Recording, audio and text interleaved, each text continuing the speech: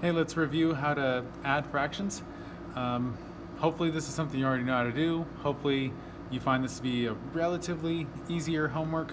I figured I'd give you an easier one since you have a quiz this week, and we're sort of between modules. This is a good thing to review because we're going to be doing a lot of this in the upcoming module, but with positives and negatives. So let's just review how to do it with positives. When you want to add two fractions, you need, this should be review, common denominator. Denominator. That means that the bottom number in the fraction, this 5 and this 3, they need to be the same.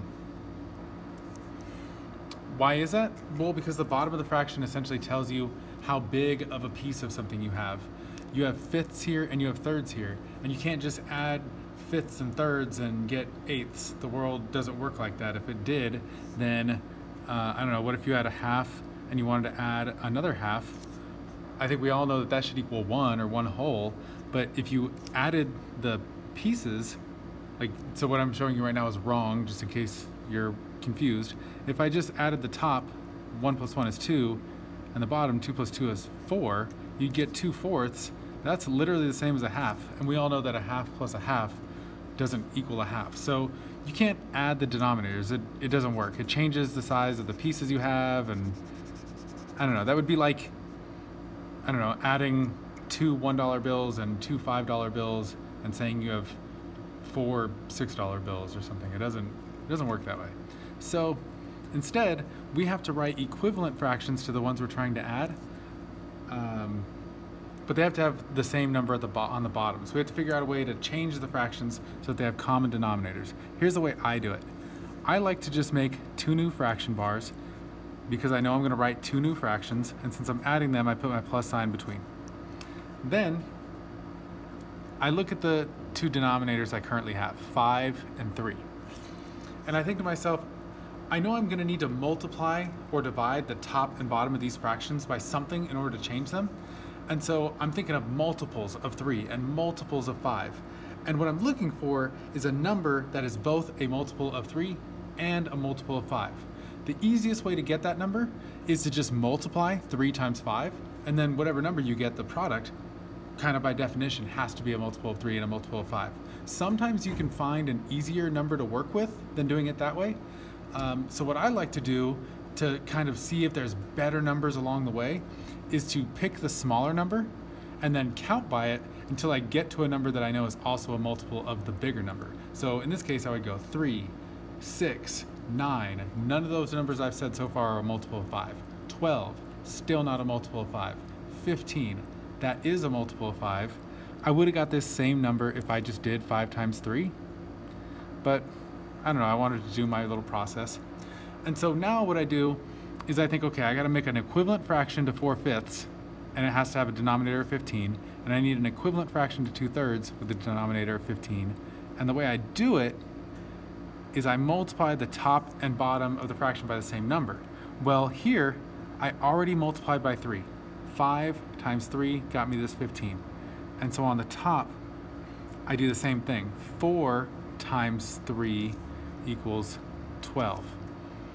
And then the other fraction, I'm going to do the same thing. So this arrow is going to get a little messy here, but this arrow is going to this 15, and what I did was 3 times 5 equals 15. So that means I have to do the same thing to the top of this fraction. I have to multiply it by 5. 2 times 5 is 10. Now I have 2 equivalent fractions to the ones I started with, but they both have denominator 15, and so I can add them. 12 plus 10 is 22. I don't add the denominators. That just tells me how big the size of my pieces are. I don't need to change that as I go. So I have 22/15, and I could just leave my answer as that. We could simplify it if it simplified. I don't think this does. We could write it as a mixed number, but I don't really care to do that right now, so I'm going to leave my answer as is. I'm going to go through doing the rest of the odds. I'll do 3, 5, 7, and 9. I will leave the evens for you to do. I'm going to draw these arrows to sort of help display what I'm doing. I don't know necessarily that you need to draw those. It might make your work messy if you try to draw all this. I don't know. It's up to you. All right, so I start by writing 2 new fraction bars. I put my plus sign between.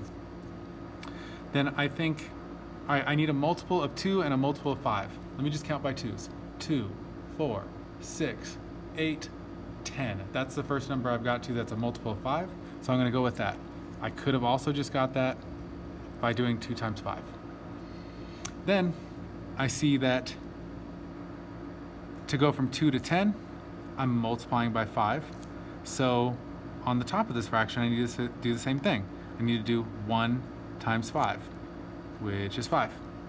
And then on the other fraction, to go from 5 to 10, I'm multiplying by 2. So that means I need to multiply by 2 on the top of the fraction.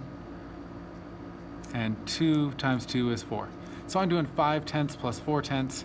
That is 9 tenths. All right, let's go on to number 5. Let's see, can you still see me on the screen? Yep. I'm going to start by drawing 2 new fraction bars, putting my plus sign between, and then I'm looking for a number that is both a multiple of 10 and 3.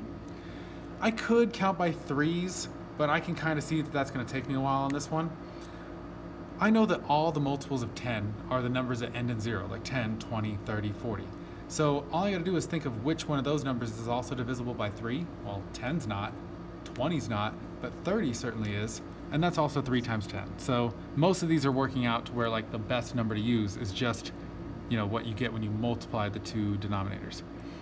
All right, so I'm going to use a denominator of 30 for both of these. And I'm going to think, what do I multiply 10 by to get 30? Well, it's 3. So that means I got to do the same thing to the top of the fraction over here. I'm going to do 6 times 3, which is 18. And then what do I multiply 3 by to get this 30? Well, it's 10. So that means I got to multiply this 1 also by 10. 1 times 10 is 10.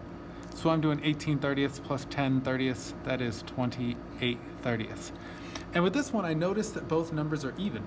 28 and 30 are both even. And so I can divide the top and bottom by 2, or divide it by 2 over 2 if you prefer to say it that way. And I get 14 15ths. And I think that's going to be my final answer on that one. All right, so let's see here. You can still see 7 on the screen. Yep. All right, so I got denominators of 3 and 2. By now I'm getting kind of good at this. I think I can see that the common denominator I want is going to be 6. So let me build my 2 new fractions and my plus sign. I'm going to put 6's on the bottom here. And I think, okay, to go from 3 to 6, I got to multiply by 2. So that means I got to do the same thing to the top of this fraction. I'm going to multiply this 2 by 2. I get 4. And then to go from 2 to 6, I'm multiplying by 3. So that means I got to take the top of this fraction and multiply by 3 as well. I get 3 6ths. I'm adding 4 6 plus 3 6. That is 7 6ths. And we could write that as the mixed number 1 and 1 6 if we wanted to, but not worried about it. All right, the last one, number 9. So this is the first one where one of the denominators is a multiple of the other one. Like 4 is a multiple of 2, because if you start counting by 2's, you get to 4 really quick, obviously, 2, 4. So that means we can use this number, 4, as our common denominator. These are actually the easiest ones. So I put a 4 here and a 4 here. The second fraction isn't going to change. It has 4 on the bottom here, 4 on the bottom here.